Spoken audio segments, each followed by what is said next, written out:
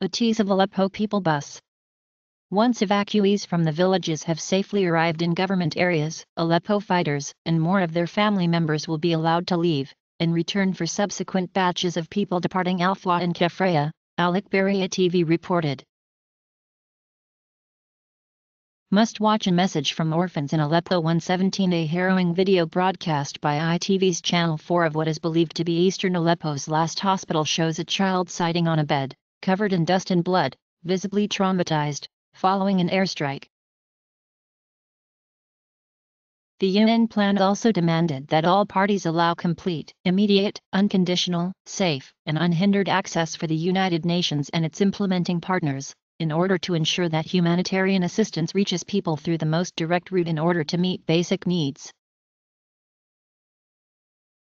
Huge crowd, buses transported more than 7,000 people out of the city, said Inga Isedki, spokeswoman for the International Committee of the Red Cross, ICRC.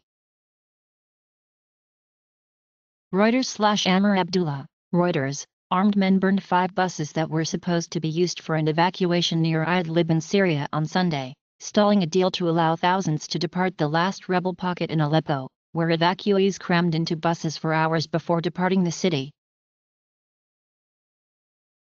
The UN Special Envoy for Syria, Staffan de Mistura, welcomed the Moscow meeting and any effort that results in a cessation of hostilities.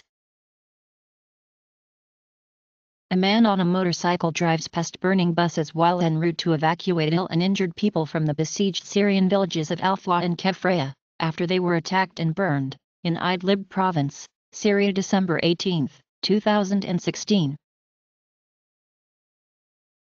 Thousands of people were evacuated on Thursday, the first to leave under a ceasefire deal that would end years of fighting for the city and mark a major victory for Assad.